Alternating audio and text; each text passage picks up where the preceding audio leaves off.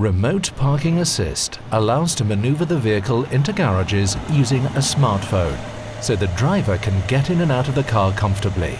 Therefore, the function offers an exploration mode.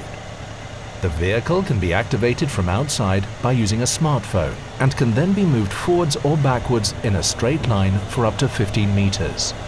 In the process, it can also feel its way past detected obstacles, for example, in narrow garage spaces. The driver must be within a radius of around 3 meters of the vehicle, perform a specific gesture, and monitor the parking maneuver at all times.